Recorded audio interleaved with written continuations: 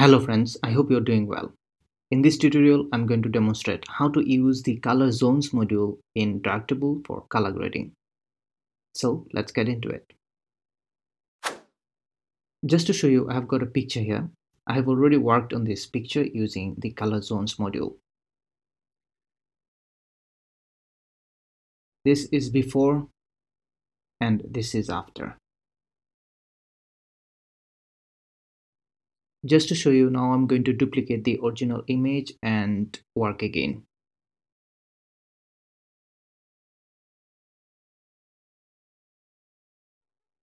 The color zones module works in CIE-LCH color space, which separate pixels into lightness, chroma, saturation, and hue components.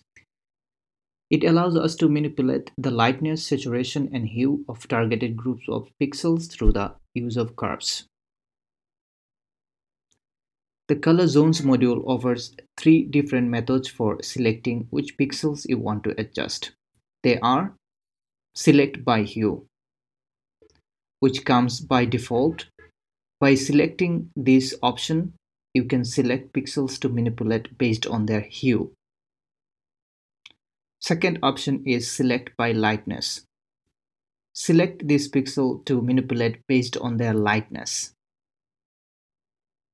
Third option, select by saturation. It selects pixels to manipulate based on their saturation.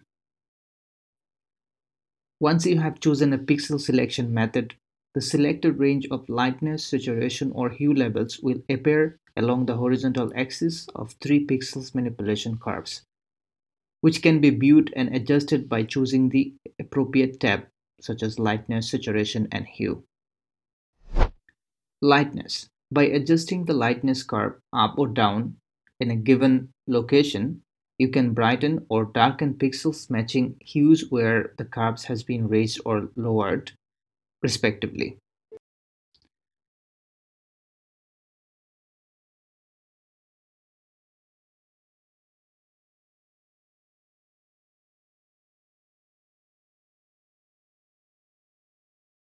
Saturation.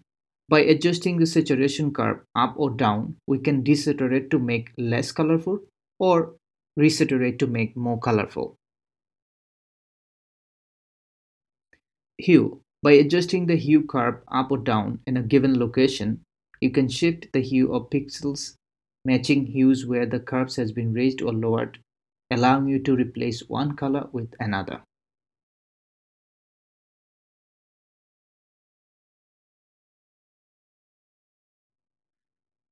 Now, range selection. When we adjust the pixels manipulation curves, it can sometimes be difficult to judge exactly where on the horizontal axis pixels will fall.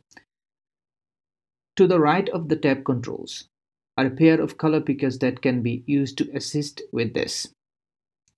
If we click this color picker and choose a pixel in the image, we will see a dark vertical line showing where that pixels fall on the horizontal axis.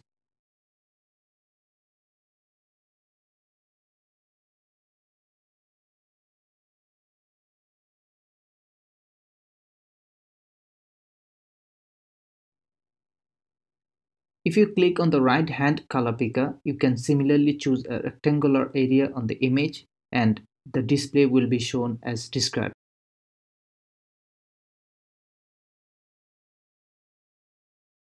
Now I'm going to demonstrate even further about controlling this module. Friends, as you can see here, we have an option. It is edit by area. Choose how to interact with the curve. This setting is disabled by default, allowing the control points for the curve to be freely placed. Check the box to fall back to the legacy edit by area mode, which functions in a similar way to the spline curve control used in overlaid modules. And then we have mask display. Enable the mask display to highlight pixels that have been affected by color zones adjustments in yellow.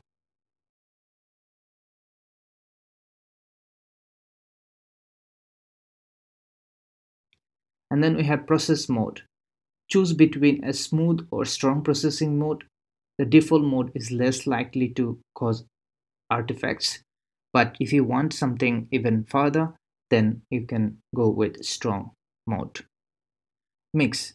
Use this parameter to tune the strength of the overall effects we create using this module.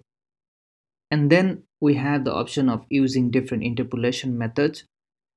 It depends mainly on the type of image we work on. If we have an image with so many things in it, I mean so many objects, in that case we might consider to change the interpolation method to get the better result. But mostly you can go with the by default setting in this regard. However, you can try the different options depending on the image you work on. Friends, I hope this tutorial will help you. Thanks for watching. I'll see you next time.